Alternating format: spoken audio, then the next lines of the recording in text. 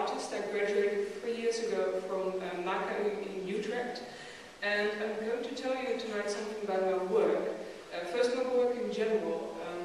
Most of my art projects are a bit on the conceptual side.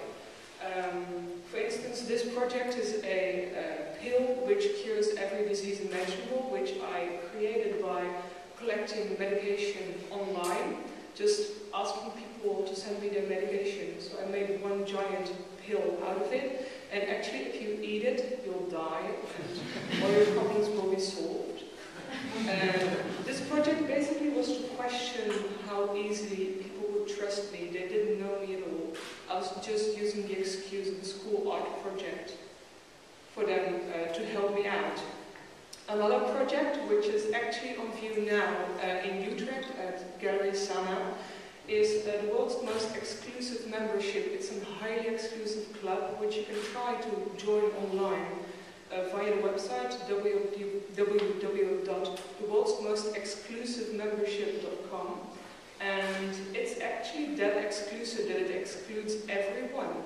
But still, more than 1,000 people try to apply, and in the application process you had to fill in your personal details and select reasons why you wanted to become a member, and most of the people actually didn't know why, because the website doesn't give you any information. This is the current website view, just for your information. And here you can see a list of all the things you'll have to, well, if the beamer would be a bit sharper, you could see like name, surname, date of birth, street, name, house number, etc., etc. Also eye color and favorite ice cream, just to add some personal notes. And next to that, to raise funds for my art projects, I designed crochet patterns, of which you can see some over here. And, well, let's hop on to my Overheul project. In 2013, I was asked to create a new work for the exhibition Utrecht Down Under. And I always had this idea, you know, this wondering whether it would be possible to base a novel on someone who I don't know at all, just based on the information that a person shares online. Because in Dutch you have this saying, you could write a book about it, je kan er een boek over schrijven, which you would normally use if you know someone who talks on and on and on about their private lives. So I was just wondering if you could apply that on someone you wouldn't know at all. So I've also thought the only way to figure this out is to just, you know, try it. And on a random Monday afternoon, I was on Twitter and I was looking for people who were watching TV at the time. The Dutch version of that is TV kijken. So I just did a search query for watching TV, and a couple of people popped out.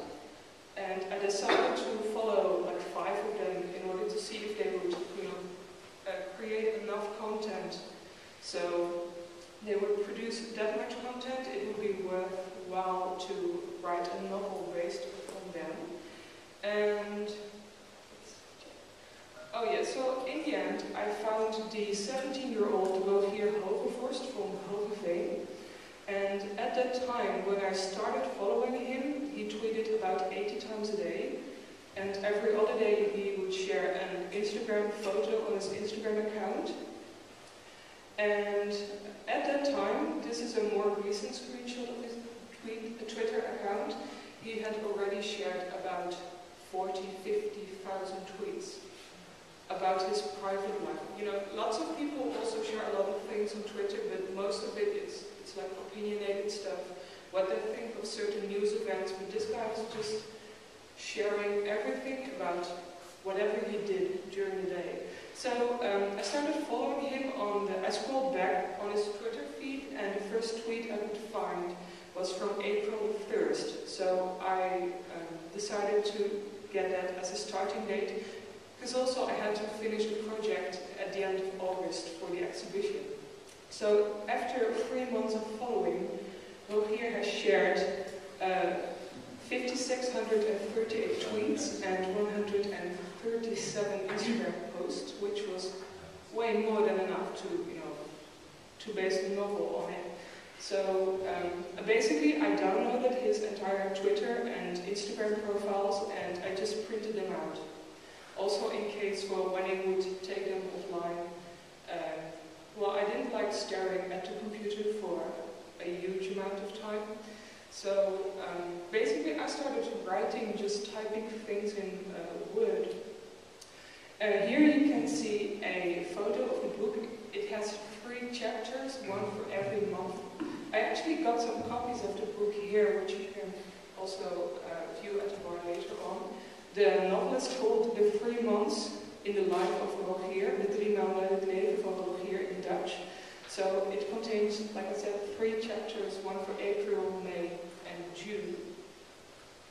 So, yeah, there are also 8 replicas of Instagram pictures included in the book, because I couldn't use any of the original quotes from Overheul or the original images. So also the text, it's based on what he said. If he wrote something down like, I'm going to the grocery store, I made something like, I went to the grocery store. I've been tweaking it a little bit so it becomes my text and my copyright in the end. So, for instance, when he would go to McDonald's, the original photo is on the right.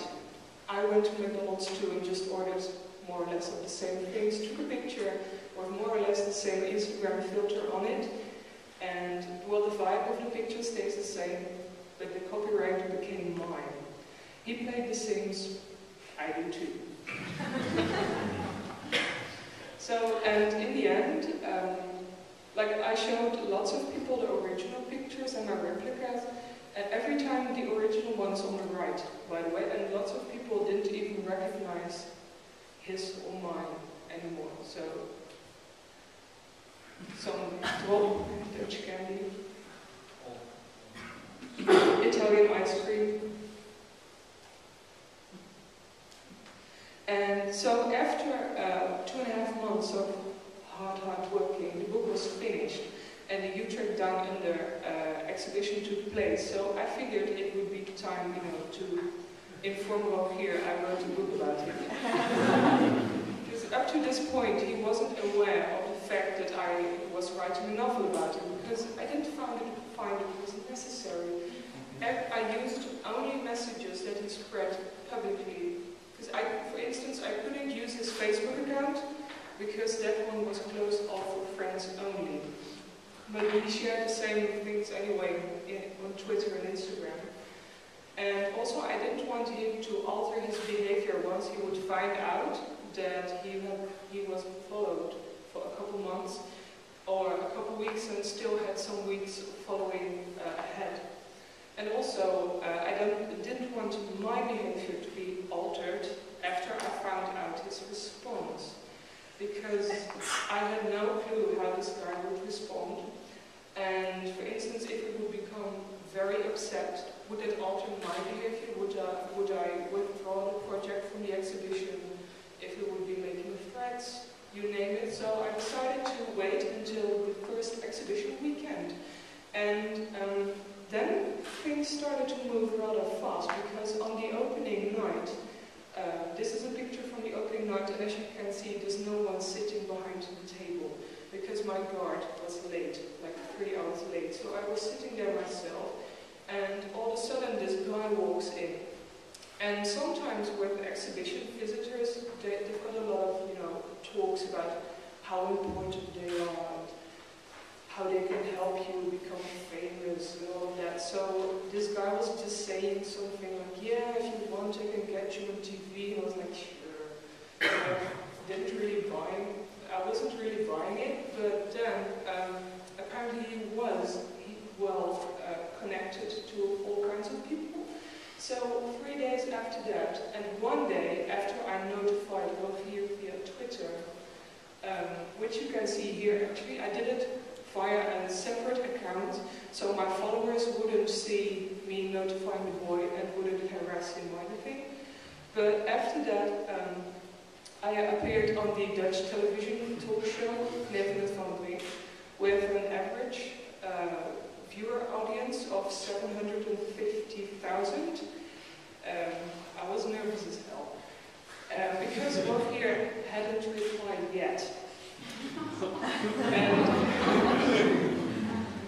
And according to his Twitter feed, which we were anxiously checking just minutes before the show aired, because it was live television as well, Overheul tweeted that he went off to bed. So we were kind of disappointed. But after all, it turned out that Overheul's parents were actually watching the show but convinced themselves that this project wasn't about their son. So, in a couple days after the show, more and more people said to Overheul, well, yeah, this really looks like you. And here you can see his first response. Because also people were starting this small manhunt on Twitter, first to find my original tweets to Overheul, and then telling Overheul about it. And over there, the first message, some Victor says, no public tweet where at Kunstproject, my former Twitter account, now it's at Joyce Overheul, by the way, where I tell him about the book, and she isn't followed by someone named Overheul, so I don't know, didn't really trust me, and I said, yeah, I tweeted him via a different account, and all of a sudden Overheul comes in and says, well, I'm aware of it, haha. So I'm like, yeah, I see, what are your first thoughts? And well, first he thought it was a joke, but then he found out it wasn't. And he kind of liked it. So that's good.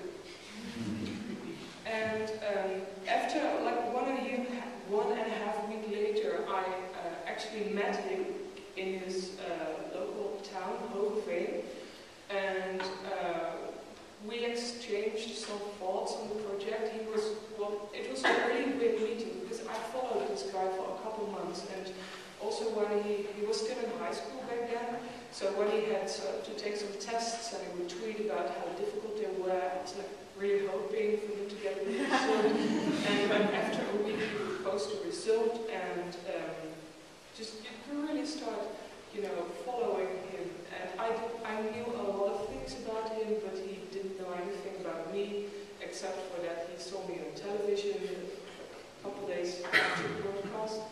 And so he was kind of like, I don't know what I have to do with this person. So also a funny thing, what I found out when meeting him was that he doesn't share anything on Twitter because he doesn't tweet about smoking. Because at that time his parents weren't allowed to know that he was a smoker because he was scared that it might cost him, his given driver's lessons. So this is actually Overheul and me, well, I'm taking a picture with an Omroep Brabant interview, the local news station. This province's local news station actually, which was quite funny because I'm born in Den Bosch, in the hospital of Den Bosch. I've never lived in the south during my entire life, but still Omroep Brabant thought it was a great idea to have this, well, artist from Brabant. And they drove all the way to Overheul, which is quite close to Friesland. You can't get any further than that. So that was quite funny, and we also had to act meeting each other for the first time, which was really weird. So, and also this is the item we made about it. It's like artist from Den Bosch writes a book according to tweets, 3 months out of the life of Overheul. So yeah, basically that's my presentation.